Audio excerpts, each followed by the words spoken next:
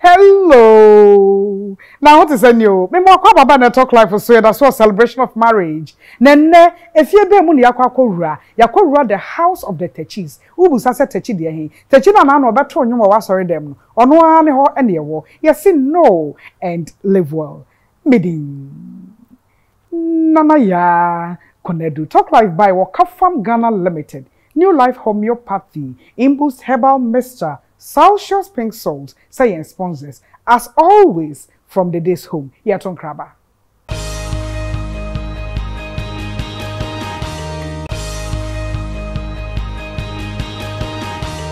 Yeah, that's it. Yeah, no patronize your sponsors. Ne baby, omanya hodi aba boye. And the medin can catch us say what the house of the Takyis. Eti Takyi no otonyo wa sorry dem ho no no ane fie e na yedru. Enne Prophet Maxwell Takyi. Dodo no afrɛ Owura. Owura na minim ne free Kumasi onto Owura na metimi afrɛ no. Brand ye. Me ma otrinkwa. It does. Ebusianfo ho te say. Obi a ho nyame adom ne cry. Na se na Sunday tu nchenti ase na why dog akra wampa. Menya dogs. Wa mana fa wana. Oh Dabi. She nkansi she so. Ahode wo. So Odonu so ginam. Odonu so ginam. That's right. Yeah. Endless love. Sure. Forever. Forever. Also forever. Your baby Sandy say forever na. Lady Sandy Lash Takyi.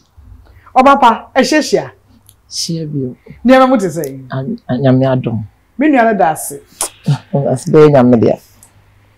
Enti wo hwe Owura. Are you a prophet?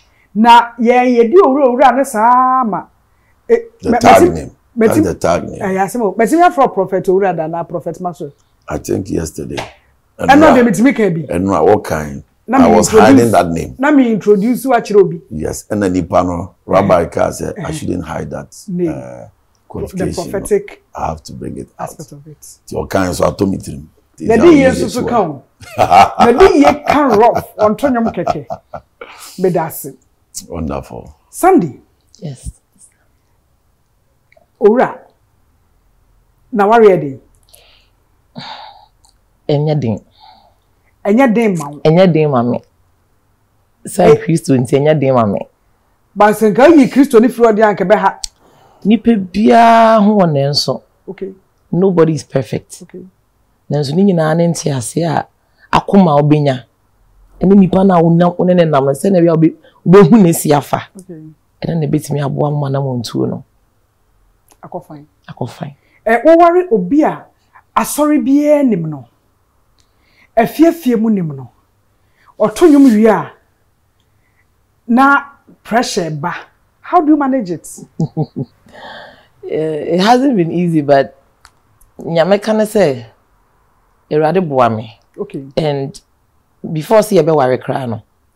Metima ka say erade training me. Okay. E wo kwan bi so. E ma meti na adwuma na se. Okay. Enye sa nka enye easy sir, because or no personally no, he's somebody who is lovable. People could be Otenenka ubia penasem you be dru bia tokrobia be room bia obi wo ho onim no. The first attraction.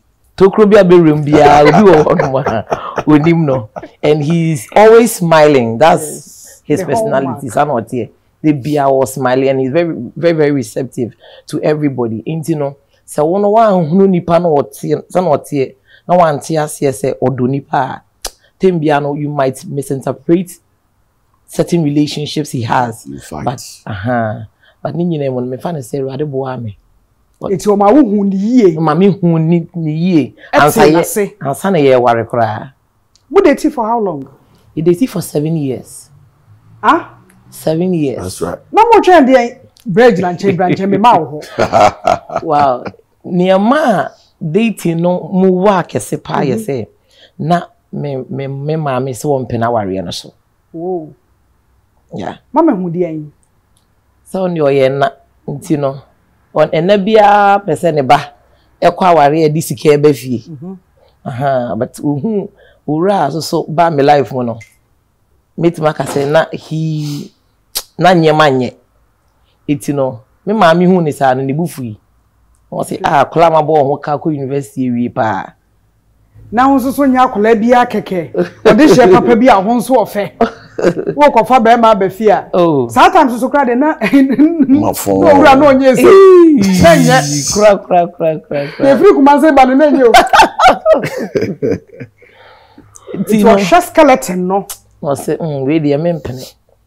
Kai. Edi yo wo so be ware so for dey na so we dey enye so for we ya. It will not prophecy said in can ba so be ware so for. Try. Apart from Prophet Maxwell eba wakwemu no. Na osofo bi din kan. I show interest na. Me try. Okay. Na osofo bi din kan. Na osofo no so that time na always ka.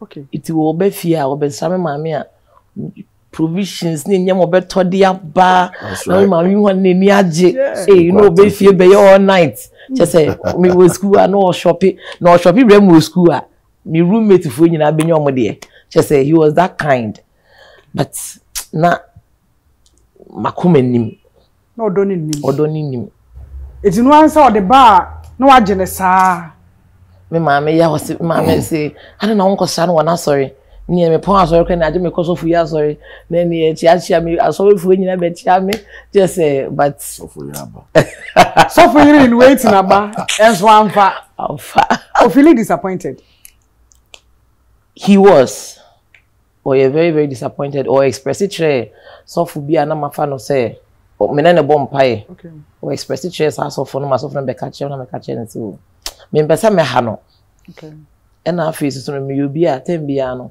me tu anamon bia me pese I want to do it in the will of God.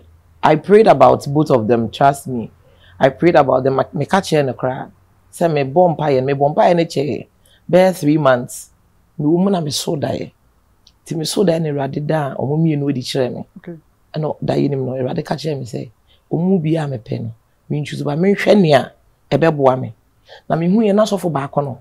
Books he was so deeply involved with academics and I was even speak to ask me person na kasa say me hia na mo a papa yi nyini ti kra mfi book mpo nhwe me etimi too many na Owura so gina bi na ni petwa ne ho hia be break me fro ro ka tem say me ba but at least he was able to look at me and tell me receptive ti me sorry ya na me auntie ba ko fie on na mitimi din ko e friend na you na sister iwa so for KY there me nya sure say mitimi aware no ade a na nyame ya che me intino me ntumi ware no intino I think say me accept so for Maxwell there no and no catch us say you and I say the up bia and no so catch me say she knows about how my dreams are. She's somebody if you me so da ya me kan na na esi intino catch them say the was and you diet here no na ade nyame ya che on there then you have to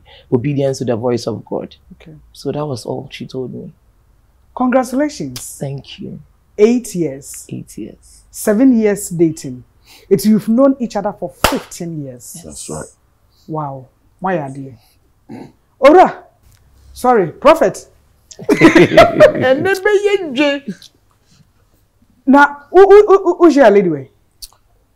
Masam lady, I said, are you? I had I was some dear movie. Yes. I think it's me auntie bi wakra. Okay. Ne mami wuye. Enti ne duro na am say ayi na omo si di obedi ade no omo pesofo obey. And am say nyame o hye na ade a o plan e ma ne kosi so pepepe. Ti omo sofo na na wo so ye ade no omo no. E ko hye atwe a. Ti na wo say omo be frame ofie. Okay. E ma me be ye. Ti me ye na me toto nyomo wase ni ade na fe. Am say e background no say omo ye crusade e wo lom nava. Okay. Enti na akra me mfa ka no memra. Na me ba no me be do old PCFM ma 7 me see no na me soft pania me former church na me won o park car no otwe me. Okay. When say car no 2 year the first house you could gina in here. Car ni too free baby. Car ni too free from ma 7 junction. You could do petroleum. The fee you could gina first. Na mo where there ho. Say family pastor okay. Sa friendship me very cordial way, you know. You draw no new, no margin is all. But you two can left side now, you owns the oba. Okay. Many bonus were pet. What came into my mind here? Said, me will be an worry now. Worry gay. Because I saw something. Yes, me ni ubia worry now. Worry gay. Yes. That was the first time first time I'm home. But now also for the own no. On the own no. No collaborate on na met me akase ne nsem na me worry ni free. Okay. That is the precious gift that me Jeffrey nsem. Yeah. And you know, I think the real crusade in the baby I'm back. I think sorry no ehun impact a bar crusade you know. They decided they work with me. No, my friend, I'm saying, about me bonfire. I saw something. Say your car is your car. Na me dealing. Then I heard the voices. Oh, my car with 2 Jawa. You cut off your life, your destiny. Be shot up. Ube bre ukumanse. Me timeni na I'm say kai. Na dia jare kwa hia me nware bi. Meko. That time na so na ukumanse. Na ukumanse. Me sa buy me see myself in your family if you street view. Hey, papa so so for there here. So Apostle Isaac coming up at TPC of Isaac. Okay. So on the transit we do call. That's right. Equal destiny help. That's right. That's how now can say me ni obia. Me worry na nke right when me worry no. No be your picture me. Me search try na baby wo me trim say me pesa me worry intem. Okay. The catch me say at the age of 25 I was me worry. Okay. Because no me won say adia etumi dia asofo hwe a say asofo dia a say Christo so pa me my side. Okay. So I decided I have to find somebody in case said the poor can you say yentumi share your house into so be a young son in there in times of sad times you know you'll be okay with it. Intina yeah na me nya obia na me no me sacha 98. Okay. Yeah. KTI. Yeah. The most stubborn school in Ghana. Now so school now you're stubborn. Me real school within some hours. Now my life as a no my stubborn. When you crave to me no wako. Yambo ngunche entino me ba kra pneumonia de no.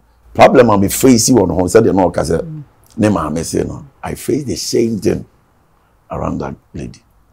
Wow. Me ko commence back bi me see me coffee or then na ma me no pese.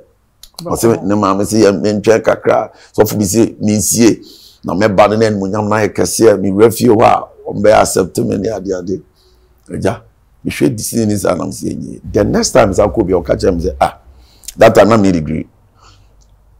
Oh, you're a smart guy. Then also out to school. So then one say mama say pay mama worry obia where we just secondary school team bia obi on so akọ school during 97 am say hey he say school no dey abem and I say no don na be worry school ti ho no naija abem buye start say o say me fa me ho adwene wan wi ayare bia me hye ma adwene am kume nam sa de be hye akra afi o friend na mfa one day Sunday me dware wie me ko bom nwom wazoye me to na me nya akọ na yo no and no be a friend of Frikuma say until more than pass off your wicked.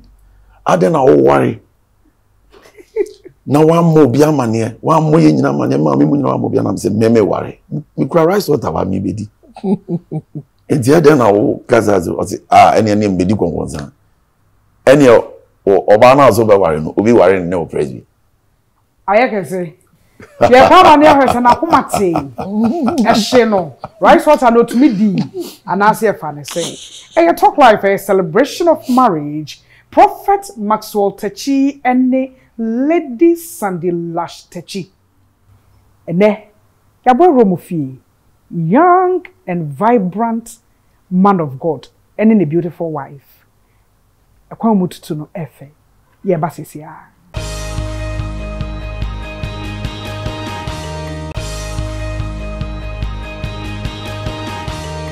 Yeah, that's your talk life. You know and live well celebration of marriage and you were the Takyi's house. Now, hode ye be kono na obi se ne lie momo se the future wife ya friend say okoware ye per experience na che ora what they call it to so and now nipa ne to aso di nkomo who say ye wo ware no nipa ne kawie na me fa me phone okay and I'm a friend no so adwen ye ne say ebia I think say obi di bibiri bre no okay into fire na oh auntie whatever no okay oh number no yeah me make up on intina untumi nya mpacho ye be wi sisi antima me get it back to you intimate voice don't talk if you talk you spoil the whole thing and I'm here with you as a prophet you have to be obedient to the voice it me ana me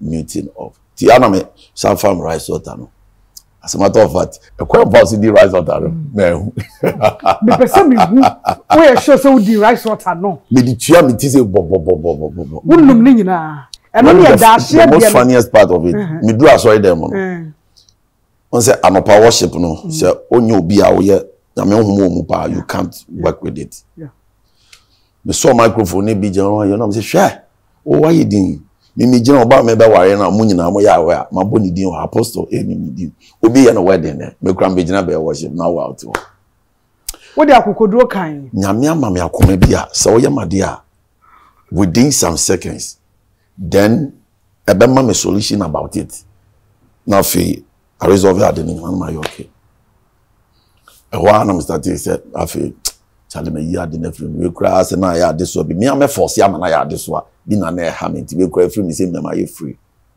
but we dey no dey get a warning signal say as our any enye yi yes ti must ma start cycle me ho kakra say be esi a obey den okay and they see ti so bi worry obey den ti aden so buy me first I think some months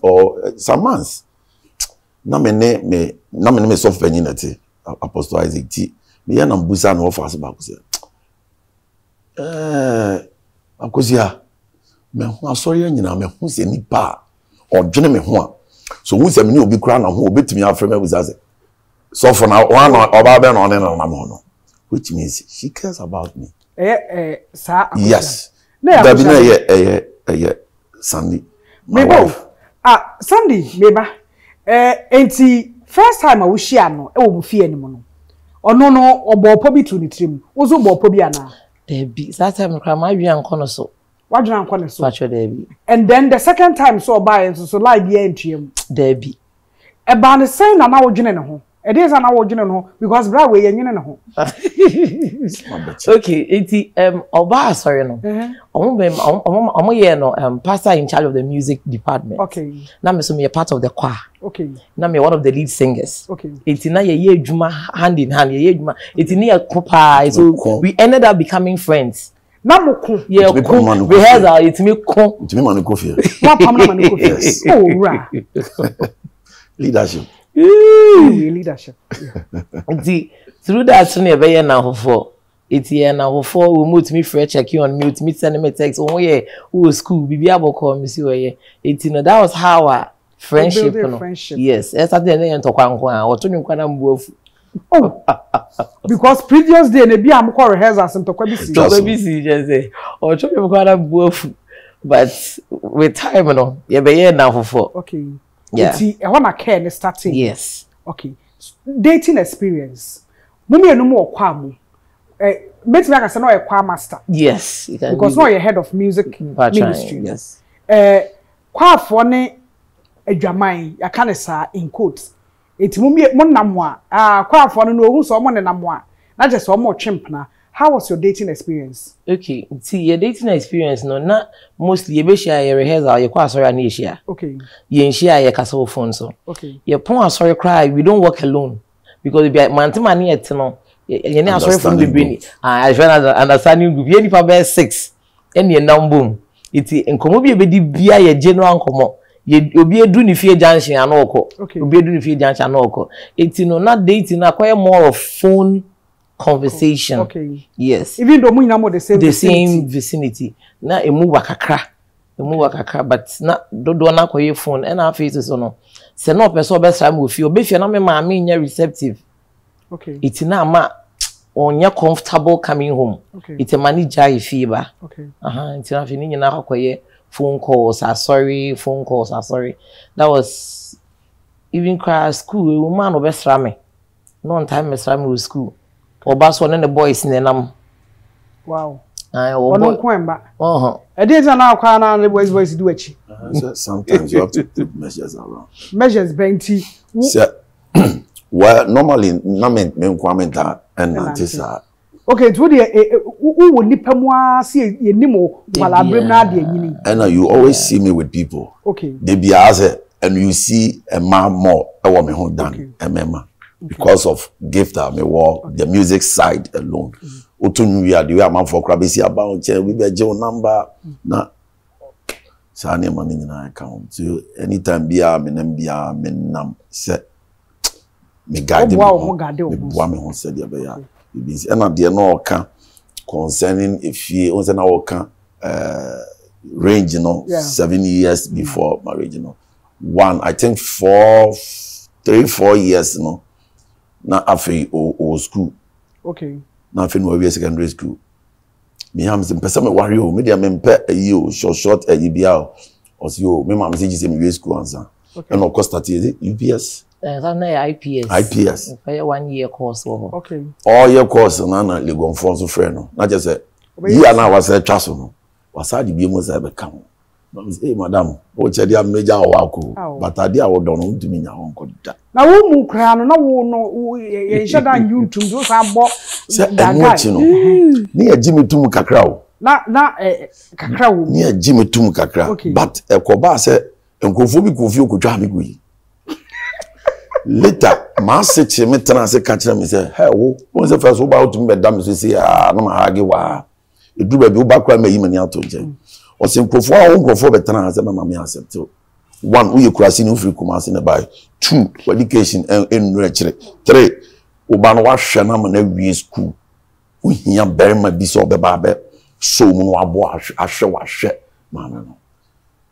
Into your and the people that she mentioned their names to me at once me bomb and he said no use mo ware no mo ho say ni omo nyina gu omo wa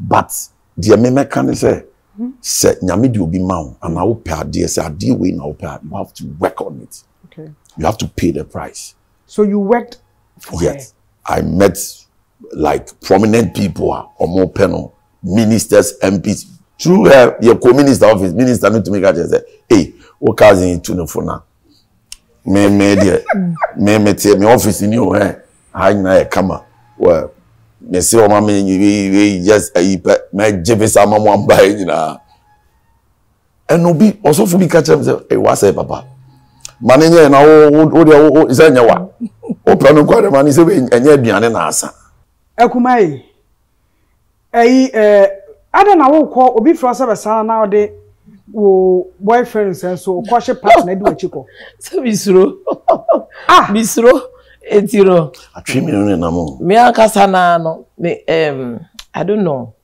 say because of your madam phone bibe me ko ya me na nam up to now obi nja obi ade say bia me ko abochiri ene ne and also ko baby o2 kwan free Ghana they are fine but Ghana had there initially no name a big brother okay bibia me kuya me I'm never comfortable going somewhere alone me nim the entia sa na tie fi me collaborate me nim nua penin na me nua penin no ko America e ka me nkwa na fi benya no and am say afi de na bibia me kuya me na iti no say me koto abi me ko baby me nim ho kra ono ana de me be ko baby in shani esi trot to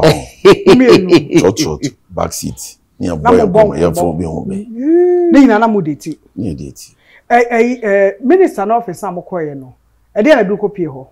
Okay, into campus, and minister no through Madam Fubi, catch him so minister BC will home say, menam pent, iti or person me din come on. And I'm say okay, no, only me din come on catch him so me run the office. Okay. And not chair me be an office or ministries. Okay. Na me mesrano. And I'm say okay, to okoye na me one time we don't hide anything from each other. Okay. It was done no can 2 years na me friend no. na am see na de mini self say na me hia no ayo o se me mesra no eti e kira brantem ne yenkoi Sandy na bi se bia okocha ya e kira ko bi ko cheche me to da bi na me ntimi ntie mu a ana so mesne me yenko na so me yenkoi ene yekoye nti yekoye minister no e bodyguards ni wa manfo no ma ye room no small driver so koto lunch bra mo koto lunch bra ye mienu na ne etete wa na minister no wi nua ye obae no ne ebedidi nkoma o ka che onim se me nua na me na okay si o sister de manage no hu we misa ti nyo na aka che ne say or your brother there be because in any normal sense obi any one the boy be call minister so he just assumed okay so who's this our penny a mehwe no who so school mehwe no Jivisa mom in the US Jivisa mamo but for US yes you know you ono so de obajeje ho no ne odi nkomo no osere no obon nkomo ne mitimi me say eh bre as what pay ke when ya hondi ni bon komo sere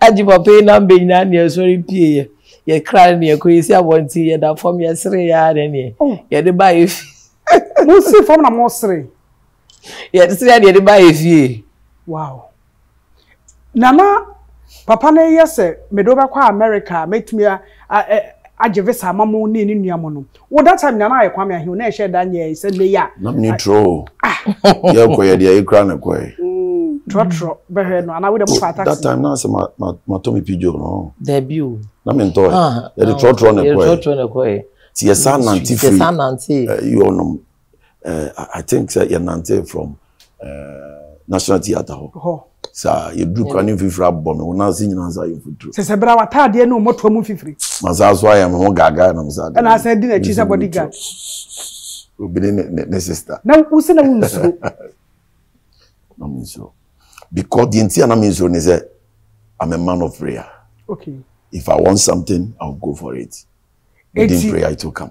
O pray nya jiba kunu ja usi ho oh ba kun say that time nya nya shi ade anya wo dia no e na adwene na me de ko fire no kura na nya papa adwene be say like ebia oh ahwease enti na me mpo obi a you just go for it. It's what one shut down ko say me pe me life makoma so ade yes because say ya ezufin bi adum jantu bedum jabia bi. That's right. Kai akuma oni hwe would not community boko do ye opportunities ni denti na wo sere ye over opportunities na sane kwame ahin nante e wa bra na obabia pe brighter life aden.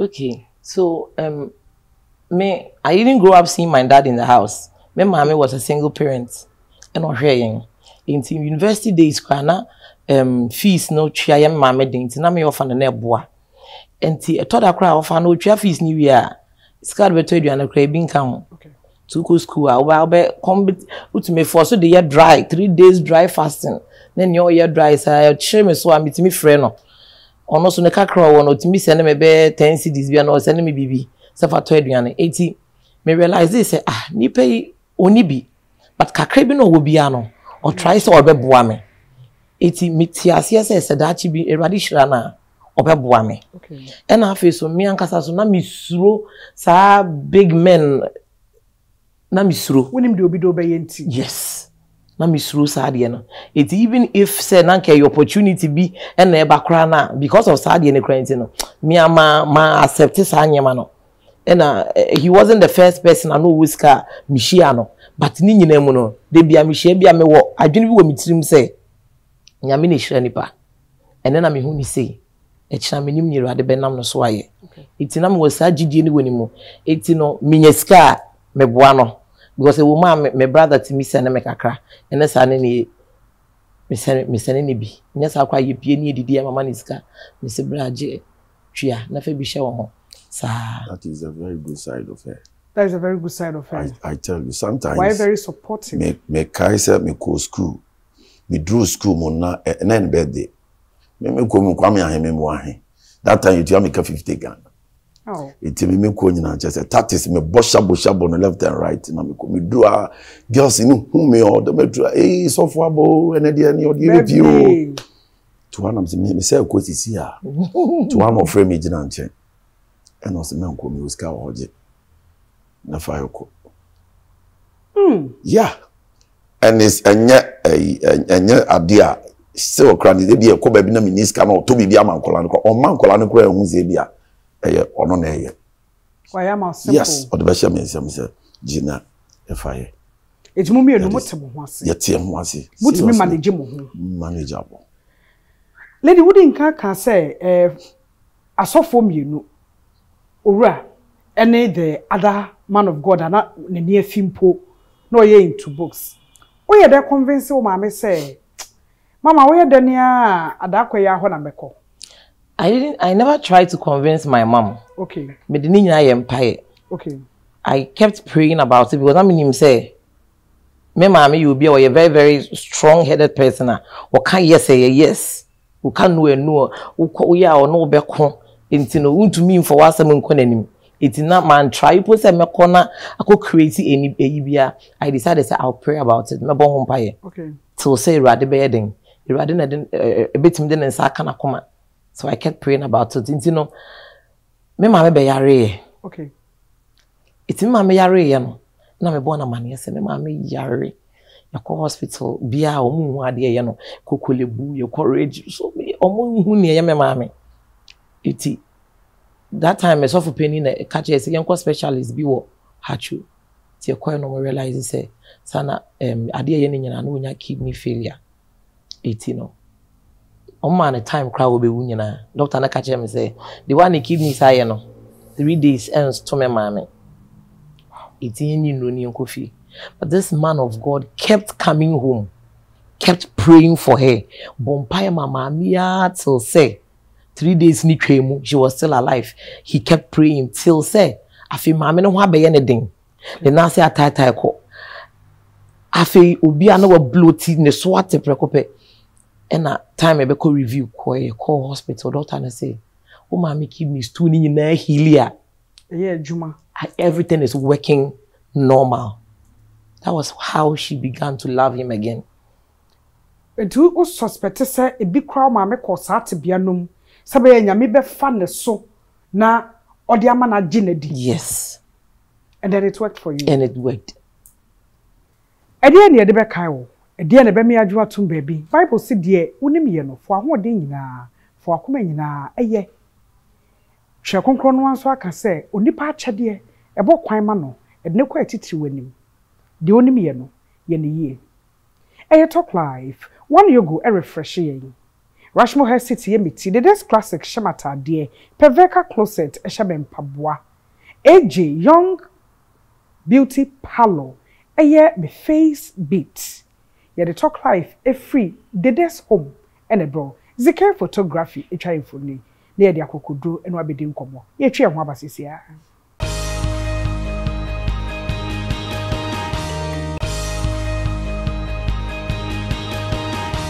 Yeah, that's say and we patronize your sponsors and so my Kafam Ghana Limited New Life Homeopathy. Imbus Herbal Mixture na South Pink Salt.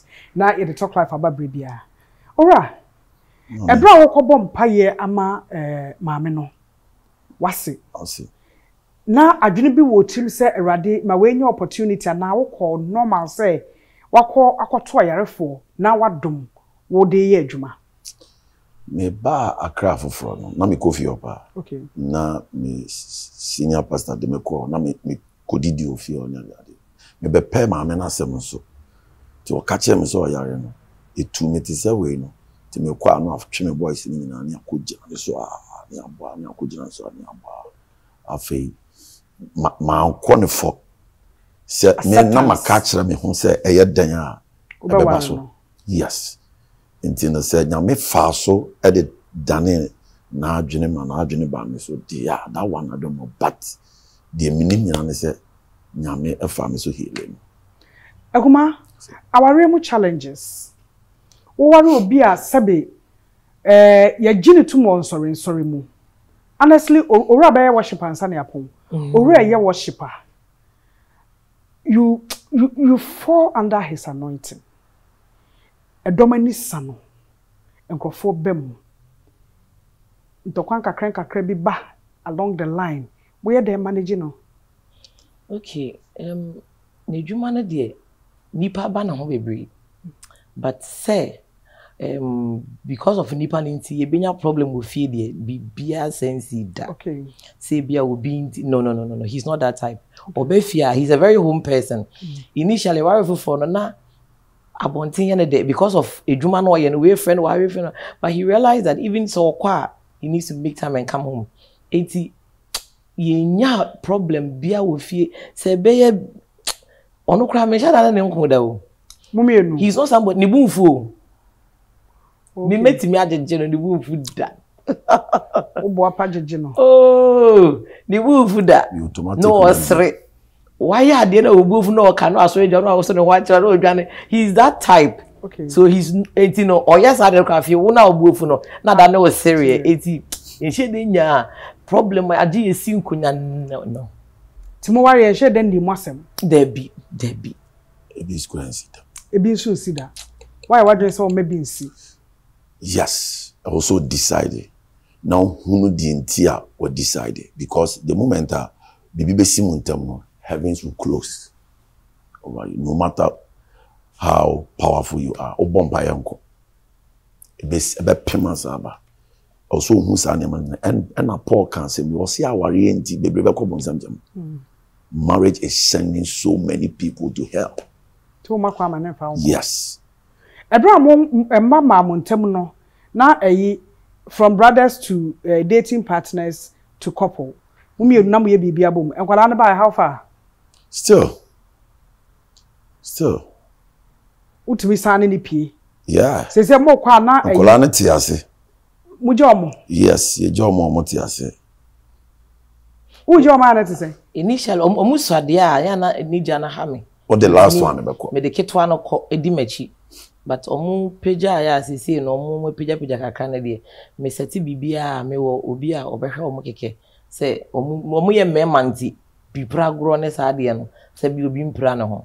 Apart from that ne de. Ye ko baby abomu.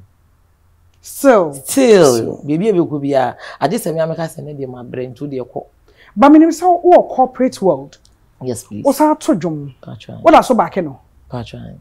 What are so back no? Sorry, baby. Is it say who play double role? Sorry. Where you also for mommy? Yes. And I was saying, I will come. Ministry to saying. Enough from, but they were coming home ministry. When I say, Timmy, your eyes needs to be on Jesus. Also, when you were rather so, we friend any pane ni de one nipa better to munya na hwe eni bi ode behwe udi echira wunya do money pano send was a wunya do man no because we are mother of the church. You need to be a unifier. BBC our presence was said the odonin kabo moba. But we hwe ni bi be ye wa wo de weni kosa de no so you lose focus. It's tembia me can de share my fufuru cry say ade ba kwa aboa me ministry mu say tembia no say I'm a very quiet person because I'm a deep thinker. Me te wo bia na ma dwene we rade so. Nia wo ye no mehu but ma dwene ni so. Eno ni ade aboa me. Se ma ne ma how. There be. Any first na enyo before see be worry na me you bia na me quick tempered. Within that 7 years space, God drained me. Okay. He worked on me. It's a worry we I'm a relationship here. Closer. Yes. It's the reverence I give to God. I try to replicate it to my husband. Okay.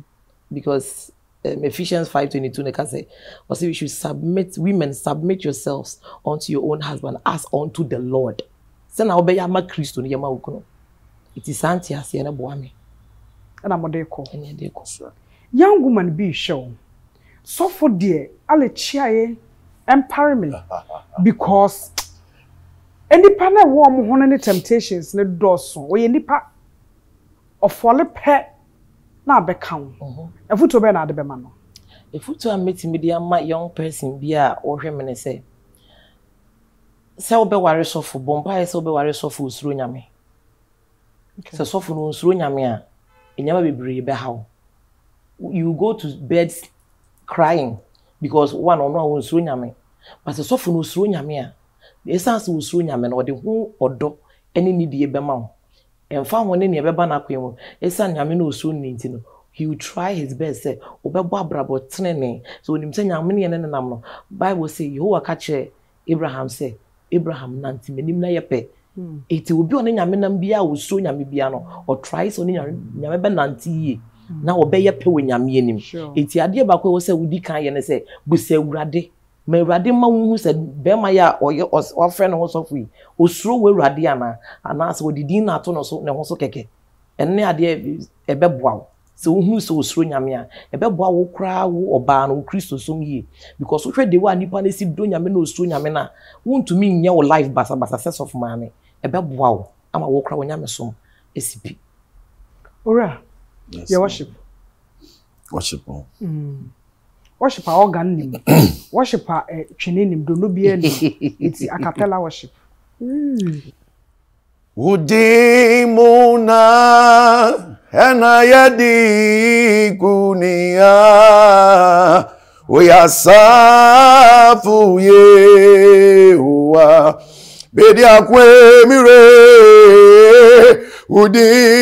udimuna yebedi kunia uyasafu Yehowa wojo manyinara edawase mire asafu Yehowa amanyina yentwe eyawudi muna ore anayade kune asafu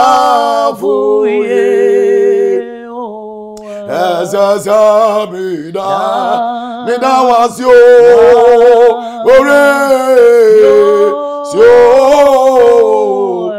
ezazabida awazi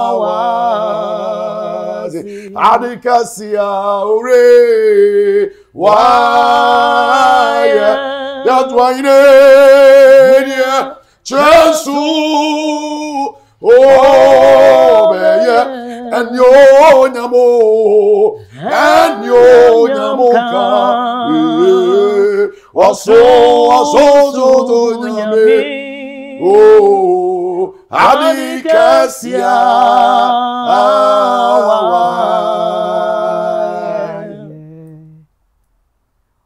oda achinya fe wati amen transformation chapel say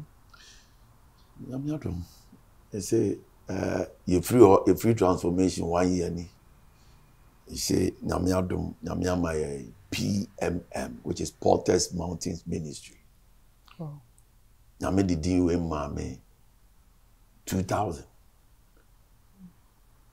now I was afraid to come out and do the ministry because na me so say okoti asori na